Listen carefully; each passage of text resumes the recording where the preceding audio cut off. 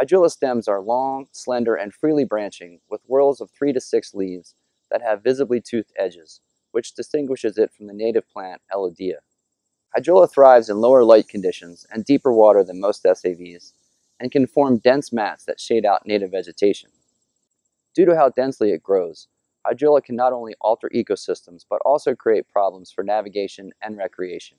DNR scientists evaluated multiple control options and have designed a comprehensive management plan that includes population monitoring, chemical control, education, and outreach.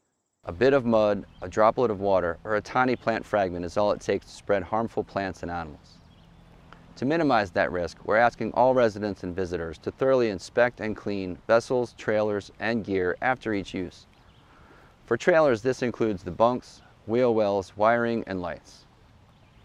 For boats, you will need to check all surfaces, the engine, the prop, and the anchor.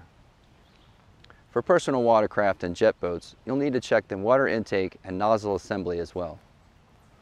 Deposit any foreign materials in a dedicated waste station or trash receptacle.